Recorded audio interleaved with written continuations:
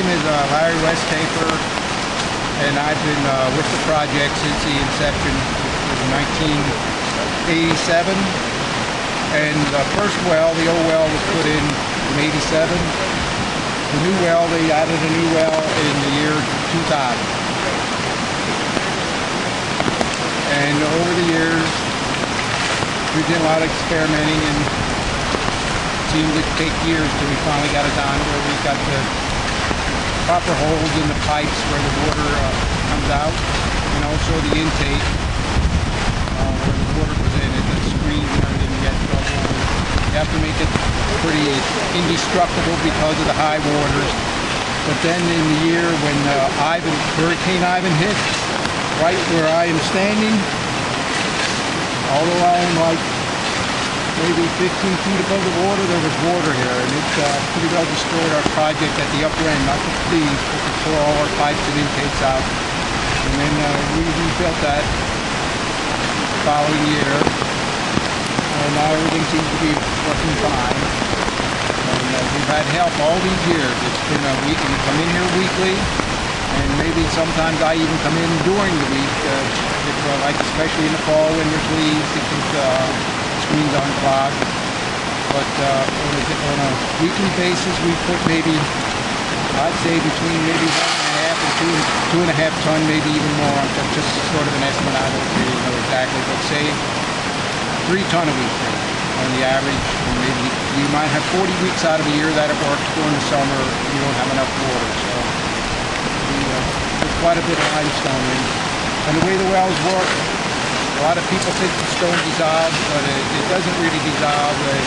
The action of the water, there's a 10-foot drop, which creates pressure in a pipe. And there's holes there that restrict it so the water comes out at a rapid pace. And that takes the stone, and they call it a fluidized bed, which basically means the stone almost floats the water from the pressure. And the stone doing that, they're like there's 3 holes in each one, which is a total of 6 with 2 wells. And then balls of stone just go round and round, hitting each other and grind into a potter, which goes into the stream, which turns the stream a little discolored. But if you right in this area where the stream's doing, but if you go down, it got completely dissolved. If you go several hundred yards downstream, you don't even see any signs of it. But as I've been coming back here well over 50 years, and when I first come here, there was no Rausch trout in this stream. And these projects have restored the stream at least to the point where some Rausch trout can live in the stream, and it's been working well. Yeah, and the older diversion well, which was put in 87, was done through a cooperative effort with Penn State, and the idea came from, I think it was Sweden, and it was the first diversion well put in the United States. It's kind of like an experimental start. And that's how most, I know we went to other places to show people how to install these diversion wells from the knowledge we gained from our experimentation here. I'm Steve Long, board member of the documentary chapter of Trout Unlimited and diversion well worker. What I'm going to do here is try to check and make sure the holes in the nozzle are open and not clogged by leaves. If you listen real carefully, you can actually hear the rock tinkling against this iron steel rod we've got, which means the holes are pretty well open already. Okay, hi, I'm Jerry Miller. Right now we're filling the wheelbarrows, and we're trying to concentrate on the fine stuff that we had delivered this summer, because in the wintertime, freezers rock hard on concrete. They're filling the wheelbarrow as much as possible with finer graded limestone. At least 8 here.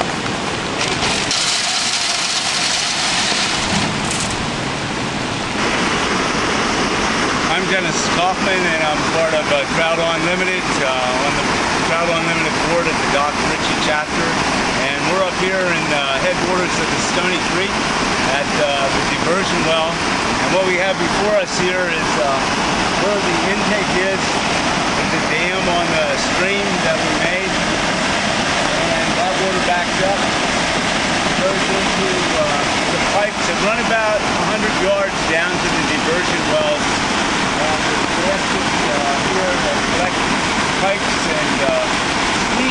top of the pipes because of debris and leaves getting on there to test that. Come into these boxes, shoot down these pipes, might be able to get a shot a little bit. They're buried in along the stream the whole way down. Maybe about 100 yards, 75 yards to the diversion well.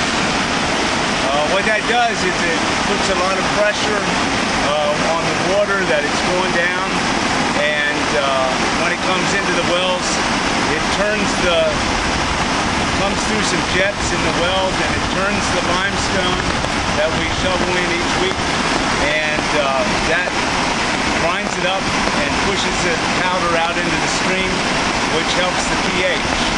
Up here we have very little life in the stream because of the high acidic rate, and down below we have, below the diversion well, we have native trout and trout swimming there at the bridge. That's kind of what happens up here.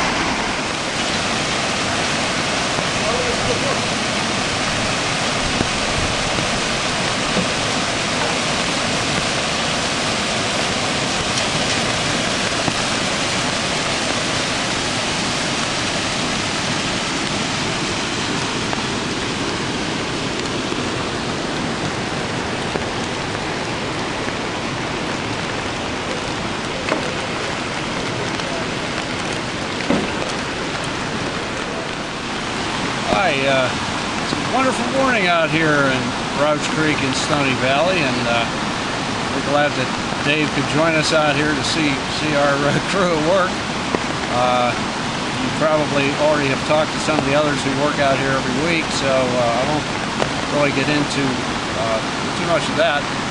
But our Doc Fritchie chapter of TU has obviously been hard at work trying to do some great restoration and conservation efforts.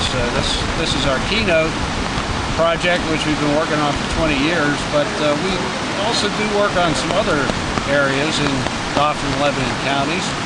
We have restored about half a mile of Spring Creek, which is a wild brown trout stream right in the urban part of Harrisburg. We've got more work to do next year there with another phase of a grant.